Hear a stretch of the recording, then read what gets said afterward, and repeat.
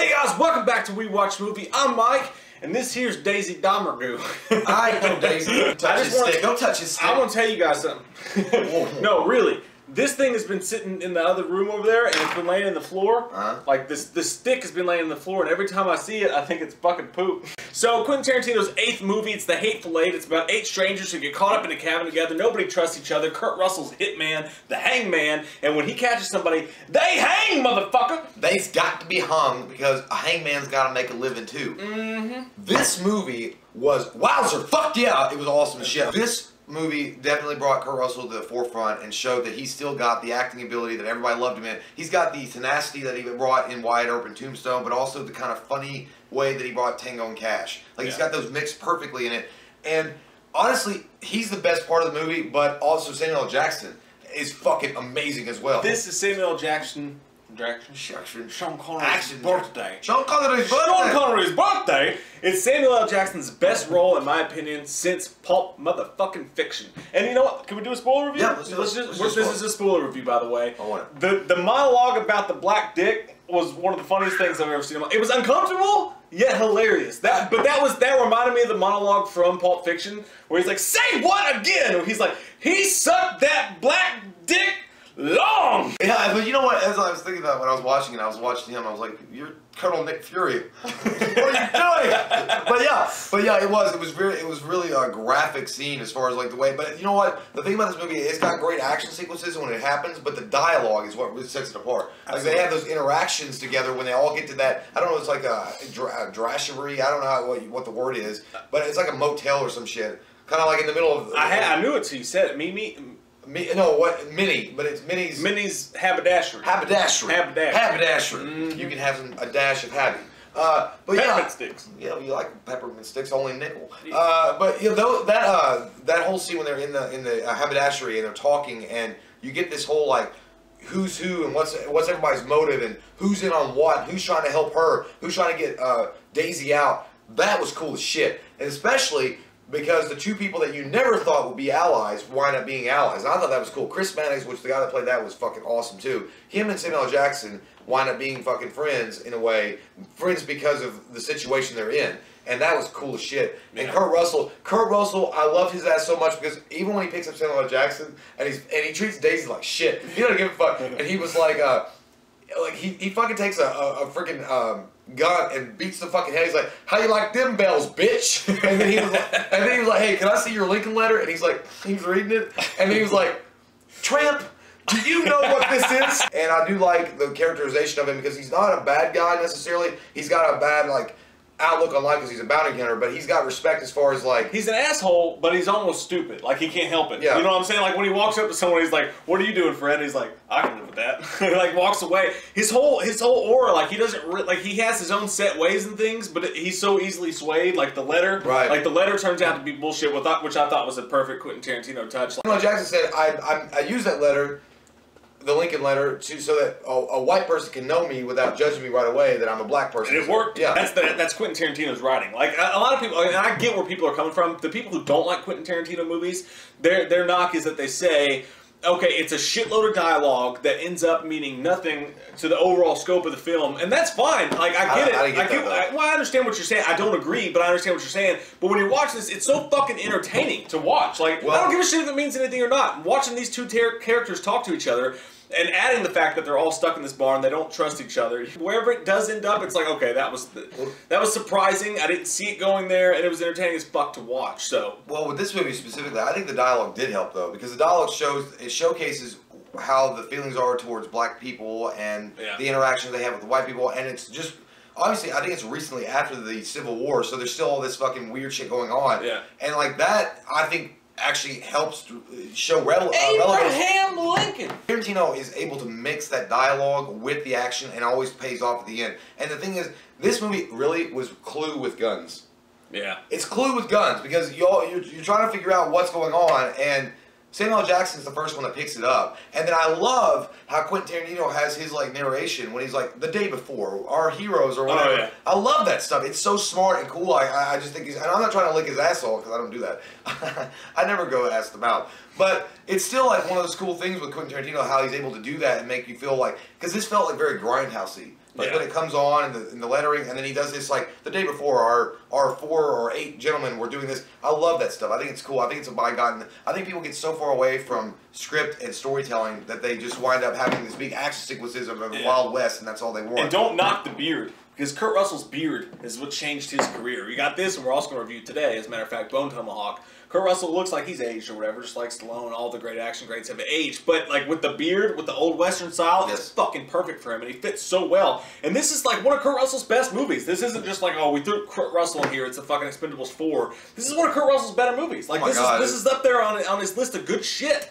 And I will also say, I'm just going to say it, like this is probably... This is Take the deep breath. It's my favorite Tarantino film since Pulp Fiction. Like, I loved it. I thought it blew Django Unchained away. I liked it way better than Django Unchained. I thought the characters were way better. I just thought it was a way better made movie. It was dark, yeah. It was twisted. It was fucked up. It was gory as shit. The gore was great. When the coffee scene happens, I mean, shit just hit the face. That was crazy. That was nasty as fuck. I felt bad. I was like, Kurt, no. I know. When he was throwing up, I thought, oh, he only had a little bit. Yeah, he's going to survive. And when they threw up that blood, it was just like, blah! I love him though, because at the end he was trying to throw up in that bitch's mouth. He's like, you're gonna get this fucking poison in you too. I love that shit. But then when Samuel L. Jackson shot him, I was like, oh well, fuck, he's definitely dead. That sucks. Yeah. Like the guy from Reservoir Dogs. I can't remember his name. Gage, John Gage. Yeah. I don't remember his name. You knew something was up with that motherfucker. Yeah, the whole time. No, that was the only thing about him. Like everybody else played their parts pretty well, as far as like being suspicious or being like believable in what they were doing, except for him. Yeah. He's like, I'm trying to visit my mom for Christmas. It's like nobody believes that shit. But he was still good. I mean, I like that guy. He wasn't bad. But the best thing about Kurt Russell's character is like he's a giant asshole, but he's also really stupid. Like he is stupid. Like he's that old. Like the thing about stupid people is stupid people are the most indignant people that you will find. It's a recipe for fuck. No, Forrest Gump was not. That's one man, Jay. That's one man. It's one man that ran wild. Now listen. But no, and like he was so stupid, but set in his ways, but also a badass. Like I love Kurt Russell's character. The fucking humor in this movie. The whole movie's hilarious. Even though it's dark comedy, it's funny as shit. This is definitely a movie that everybody should see. If you love Quentin Tarantino, if you just love Kurt Russell, if you love a western, this is definitely a movie that should be on your fucking list to see. And okay, as far as like being the better since Pulp Fiction, I like Pulp Fiction a lot. This movie is a close second for me next to Inglourious Bastards. Like I still love Inglourious Bastards, but this movie might top it. But it's still fucking like. But either way, it's still one of those movies that you have got to see at some point. Like I give it a 9.5. That's exactly what I was gonna give. I'm gonna give it a 9.5 as well. Wow. We're in agreement. You want to hang now because you're a fucking liar? I believe you're a liar. Michelob. I like Michelob. Let's call her. It's water. Daisy Diamond Group. And she was great too. She was awesome. I haven't seen her in anything in a while. Like she used to be big. She did a great job in this. All the actors, like it was perfectly. Oh yeah, we forgot to mention one thing.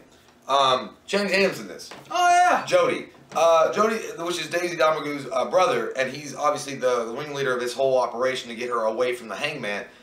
What I noticed about him was he didn't do a bad job at all, really.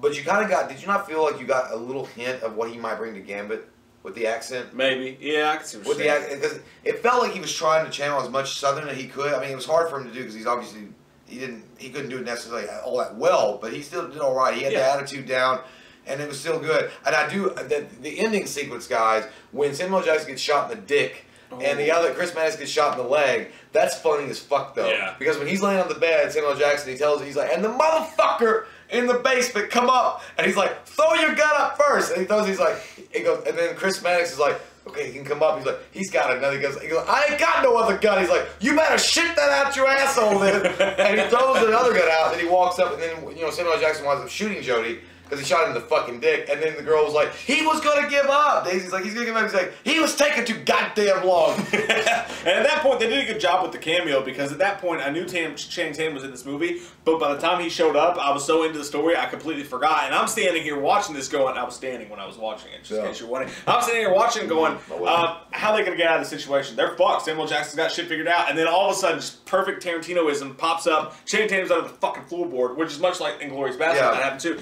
But yeah, I thought Channing Tatum did a good job.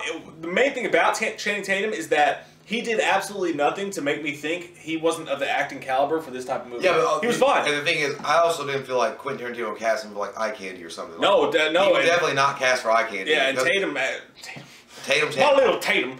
My little bit of Tatum. Tater tot. He had to fight hard for that role. Like, he begged for that role. Well, the thing is, Channing Tatum's trying to get away from that fucking image. He doesn't want that image. And actually, I have a lot of respect for Channing Tatum now as far as an actor goes, because he actually is a decent actor, and he doesn't want to be like pigeonholed in that fucking like I'm a plus those abs, yo. 18 abs. What? I said abs because you said abs. I mean 18 Glamour magazine, but he does have nice abs. Yeah. But no, I mean I'm just saying, what? But he was definitely a great. He had a great part in this role in this movie, and I want to say really quick before we end it, Chris Mannix and the Samuel L. Jackson relationship, how it starts out and how it ends, is fucking awesome. I love it because they're the two people you would least expect to get along in the way and partner up to fucking be together. Because I don't know, I guess he really was the sheriff of Red Rock. Yeah. Because he made that whole statement. Oh, yeah, he was the sheriff absolutely. of Red Rock. And that whole thing coming into play was fun, too. But I kept thinking Christoph Waltz was Tim Roth. Tim Roth did a great job, too, as Mr. Fancy Pants. Oh, yeah. Like, he was great, too. I kept thinking, for some reason in my head, I was like, Christoph Waltz. But you know what? I think the chemistry between Samuel L. Jackson and Chris Mannix was perfect. Yeah, because when he came up there and he was like, when Samuel L. Jackson's laying, he's dying on the bed with his nuts shut off. He was like, I can't feel my ass no more. And then he was like, how you doing? He's like, well, my leg kind of hurts a lot because I got shot in it. But if I put my leg on this, all my weight on this one leg, and he's like, I don't give a fuck how your leg's doing. I was being sarcastic. Here's the thing with this film. What you got to remember with this film is that yes, it doesn't really mean anything. Like, the movie doesn't really go anywhere meaningful. Like, I come away feeling this way about something. I come away feeling fucking entertained. I did too. Like, this is a movie that it shows how ugly and nasty things could be back there. It shows how racist and ugly people could be back then. But ultimately, it's just a really, really entertaining, well-made, fucking written, perfectly filmed. That reminds me like the 90s when you would just turn on the TV and watch something and have no idea what it was and be like, holy shit, that was cool. Right? That's how I discovered Seven. That's why Roger Predactor died, because he found Captain Winky. 9.5. 9.5 for those. Comment down below what you guys think about the Hateful Eight. Did you like it? What's your favorite Quentin Tarantino movie? All that shit. Done. Black dick. I'm my mouth. He's Daisy Domergoon. We'll see you guys next time. I could be Daisy. We watched a movie. Yeah. We watched a movie.